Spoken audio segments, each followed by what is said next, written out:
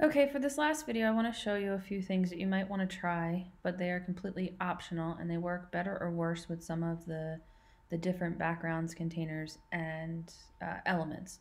And so the stage that you're seeing for the project right now is perfectly acceptable. It's perfectly fine. You do not have to do any of these extra things unless you want to, and you might find yourself experimenting and then wanting to change. I would say in this case, the only thing you can really change is the background. But feel free to play and experiment.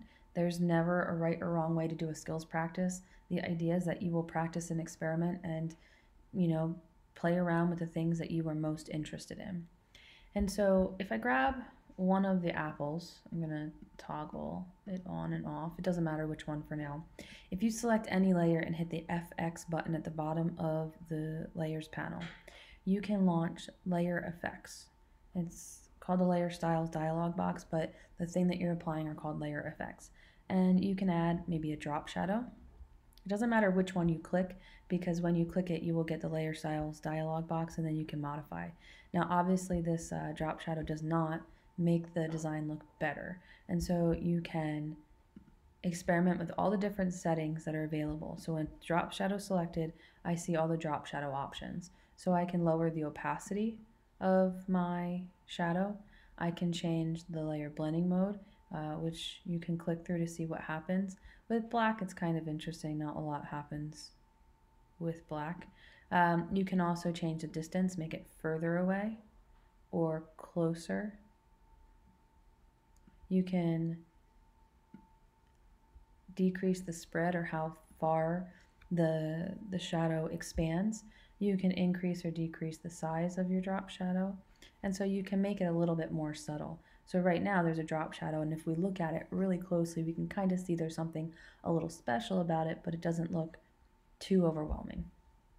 Let's grab a different apple, this apple here, and let's apply a different layer effect. So click the FX button at the bottom, and maybe we want to do a bevel and an emboss, which I would say is probably not the best option for the apples, but maybe for your container. When you are applying a bevel and emboss, you'll have the bevel and emboss selected, and then all the settings on the right are for bevel and emboss. So you can do an inner bevel or an outer bevel. Right now the bevel is quite large, so I'm going to scale the bevel down and experiment with different options that you can see. The bevels won't work so well on the fruit, but they would do better on the box. Okay, let's do one more. So I'll select this apple here, and maybe we want to do, let's do a pattern overlay, because then you can see how layer blending modes work. When you have a pattern overlay, it basically puts a picture, a repeating picture over your image, and so you can click through here and you can find, you know, the pattern of your choosing. So maybe I want just to create a weird trippy underwater feel. You don't want to just leave it like that, because obviously it doesn't look great. And so what you can do is you can increase or decrease the scale of the pattern. And so if I go out really far, you can see it's a repeating pattern. But you can zoom in until you find the texture that you're looking for. And then what you want to do is you want to change the layer blending mode to affect how that pattern interacts with your apple.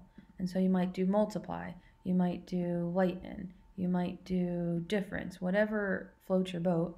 And then I would always recommend coming in and lowering the opacity, because now it kind of looks like I have a weird textured apple as opposed to a bright blue trippy apple. And so you can use these to create interesting effects. You can even say that you kind of like that effect, but maybe you want to see what the different patterns look like on that. These trees have different effects. You can also always hit the option flyout menu and you can import patterns, but that's another lesson for another day. One of the things that I like to do is to put a drop shadow on the container. So with the container selected, we can hit the FX button and choose drop shadow. It will remember the last setting that you had for your drop shadow, so we might need to make the size and the opacity of the drop shadow bigger. I usually will kind of blow it out so I can see it. You can increase the distance. The further away from your object it looks, the more it looks like you have like a spotlight on your design.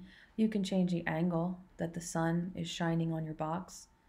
Just make sure if you do that, if you put drop shadows, you use the same angle for all of the objects in your box. Okay, that is a wrap on the demo for Skills Practice 6. Again, you do not have to use the eraser, the selections, the layer effects, etc. I would like you to experiment with them, but they are not mandatory things for this skills practice at this point in the semester.